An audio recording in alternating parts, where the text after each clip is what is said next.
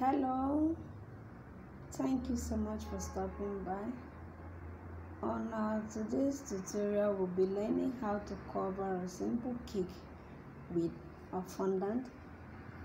Remember, in our previous video we learned how to make an instant use fondant, and that same fondant is what we use in covering this cake in this very video.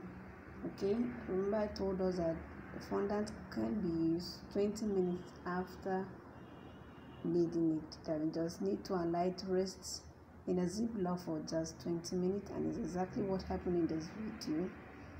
As you can see, we covered our cake with the same fondant that was made 20 minutes ago.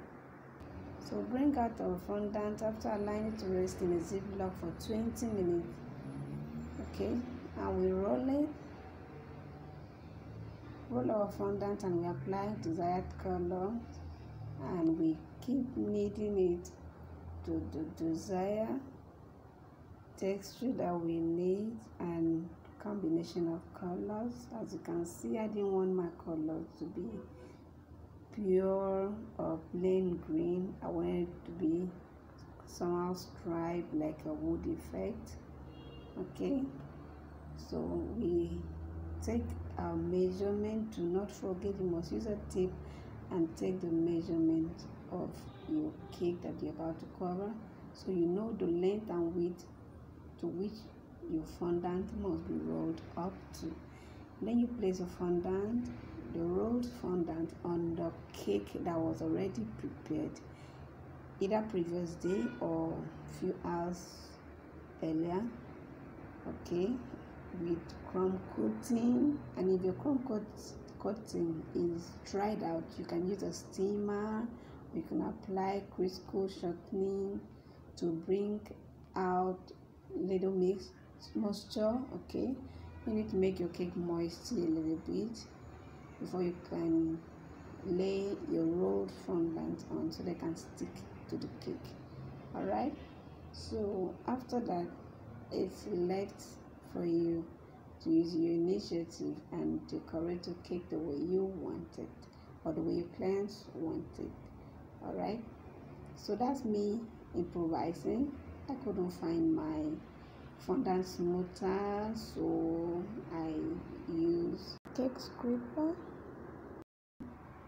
to try to bring out the edges of my cake, okay, to make it look a little bit sharp.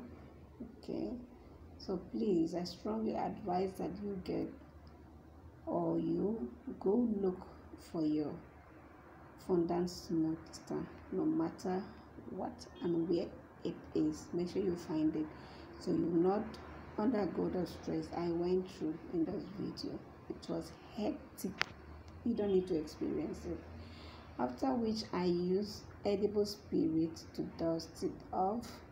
Okay, use edible spirit with brush to bring out a shine on my fondant and wipe off corn flour, which I use on the work surface to avoid it being sticky. All right, so from here, you're on your own. Okay, design or decorate your cake the way you desire. All right, enjoy the video and stay tuned. Do not forget to give us a thumbs up at the end of the video. Alright guys, stay tuned. Don't touch the dial. Enjoy.